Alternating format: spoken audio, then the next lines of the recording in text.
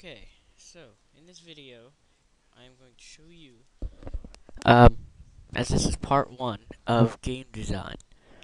So we're gonna start with Cinema 4D, a online, uh, not an online, a 3D game creation,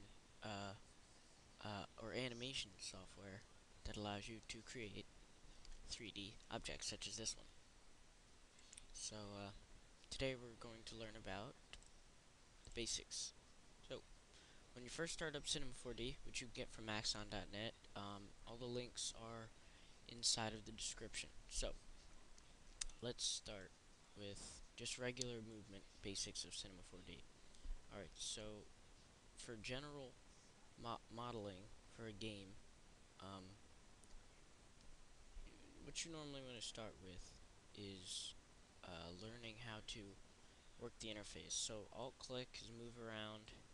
Um, you can move or slide the screen using this button here. Rotating is all, yeah. Zoom in by using the mouse wheel, or you can use this, moving your mouse left and right. So, we have the three axes, Y, X, and Z. Um, those are the three ones that you need to know. All your primitives are going to be up in this little corner. All your splines, which you absolutely need to use to make a game. These are very important too, but that'll be in another tutorial. How to use the NURBs, which are extremely helpful tools that Cinema 4D has to offer. You have, these are very important tools to use with the NURBs, which are, such as symmetry, which you can make stuff, click over the y-axis or, over the z-axis, which we'll learn about later.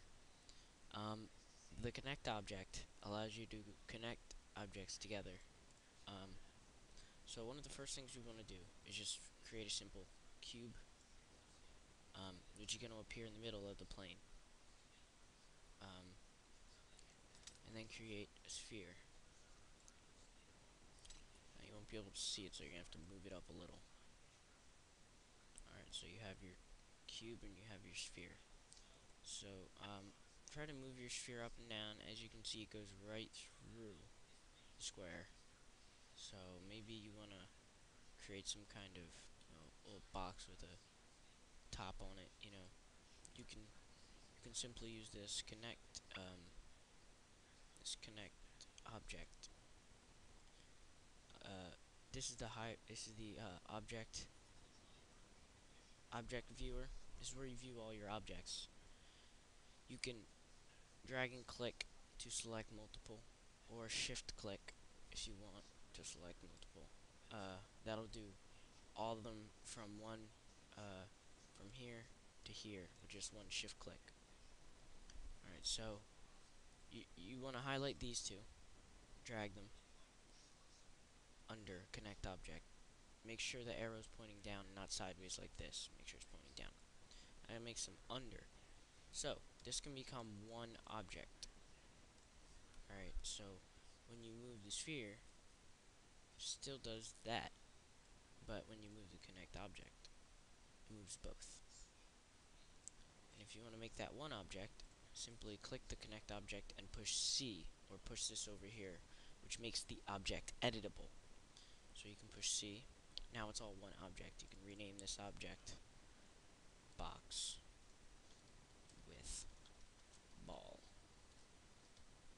Alright, you can now move that around. That's all one object that you can texture. Oops. This preview here is special. There we go. Ah, God. Don't know. It's previewing something right there while I don't want it to be. But that's okay, it's not covering up anything. So, now that you have that down, there's a couple more things you need to know. Movement is, of course, just using this, or free movement is using this middle one. Resizing, rotating, use these use these, as these are very important for animation, rotating. That's the basis of most animation. You can just click anywhere in between these circles to do some random rotation there. Anyway, if you want to undo anything, just push Control Z, and that'll simply undo everything in order of which you've done them. Okay, so everything up here is pretty simple. Most of these things you don't actually need to know unless you're an advanced modeler. So, what you one of the most thing you need to know how to use this, which is this is the polygon tool, the edge tool, and the point tool. As you can see, it shows you everything right here. So, as I click that, it goes down there and shows you the point tool. So, what we have here is our box. You can use live selection, which you're going to need to know how to use to select certain, you select the mode, that'll select what you want. You move that around, just those specific polygons, and you can see how it distorts it a little. Alright, so if we move on to animation is normally just controlled all down here. It's already down here for you. Materials, which you're going to have to get used to if you're going to be making a video game, because textures and shaders make it look more realistic. So if you go into here, you see we have multiple things. The coordinates, Fong, which for the ball means that that's what makes it circular, is that Fong, is to make that more round and less